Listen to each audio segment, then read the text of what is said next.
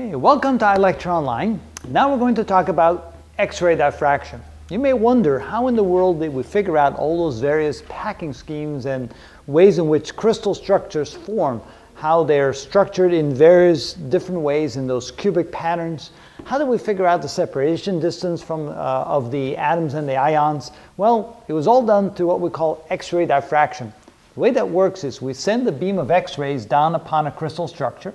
The first layer of atoms in the structure will scatter out and reflect X-rays, and then some of the X-rays will go through the second layer, and the second layer atoms will reflect the X-rays and scatter the X-rays and so forth. And so when we have two beams of X-rays, one scattered off the first electron, and one, or atom I should say, and one scattered off the second atom in the second layer, notice that if the two beams were in phase when they approached, since the second beam has to travel a greater distance than the first beam just goes from there to there and out, the second beam comes in all the way through the second layer and out. This plus this distance combined is the extra distance traveled by the second beam as compared to the first beam. Now, how do we find out what that extra distance is equal to?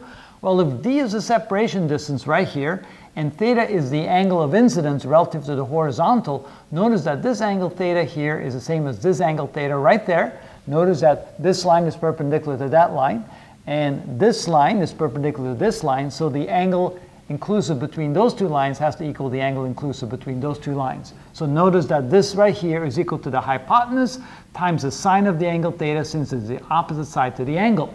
And since the beam has to travel this extra distance plus this extra distance, the extra distance is 2d sine theta. Now, if that extra distance is equal to a full wavelength or two wavelengths or three wavelengths, you have constructive interference. If it's equal to a half a wavelength, 1.5 or 2.5, you have destructive interference. You may wonder, well, how does that work? Well, I have a picture up here that might explain it for us. Notice that we have a wave right here. We have a second wave. Let's assume that these are X-ray waves. And notice they're in phase. They have peaks at the same time, valleys at the same time, and so forth. So they're in phase. We say they have constructive interference. They can coexist side by side, and we have constructive interference. Here we have a wave and a second wave. And notice when there's a peak on the one wave, there's a valley on the other. We have a valley and a peak, valley, and so forth. They're exactly opposite of each other.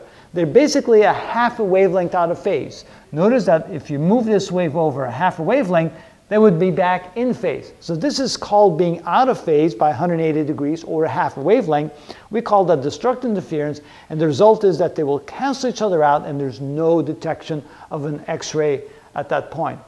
So X-ray waves can destroy each other by being out of phase or can add to each other by being in phase. Even when a wave moves over one complete phase, let's say we take this second wave right here and we move the whole wave over by one wavelength, notice that the purple line is back in phase with the first line. So one can be a whole wavelength in front or behind the other one, and they still will be in phase.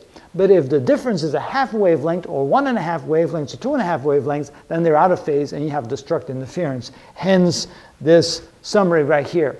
So all we have to do is send X-rays onto a crystalline structure and vary the angle in such a way that we vary the extra distance, because it's definitely a function of the angle theta, until we get either constructive or destructive interference at the detector, and from that we should be able to figure out the separation distance d.